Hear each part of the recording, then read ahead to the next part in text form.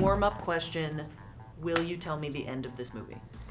No, but what I will tell you is when I was in San Francisco, when I was about 20 odd, Okay. I was on Pier 39 and they had a shop there where they can personalize like NFL tops.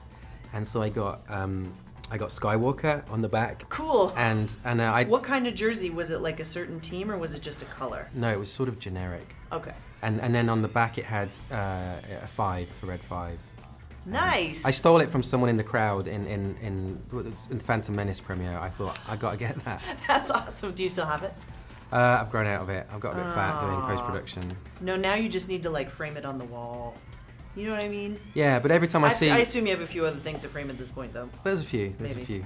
Will you tell me the end of this film? Yes, definitely. Now? No, you're gonna have to cut the cameras. Ew. But I'll tell you. Crafty. Just you. Oh, that's not a good idea at all. As Gareth says, you already saw the sequel. Since this is such a safe space, you guys will have absolutely no problem. Here we go.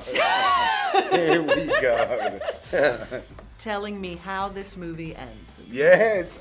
Mads has been saying this all the time. He said the one defining characteristics of being in a Star Wars film is that all people want to know is how it ends. And that happens with Star Wars film more than any other type of film. That's it. Nobody else wants to hear any ending of any story except for the Star Wars. Nah, Titanic, who cares? Well, you kind of have a hunch. You kind of... Only if you read.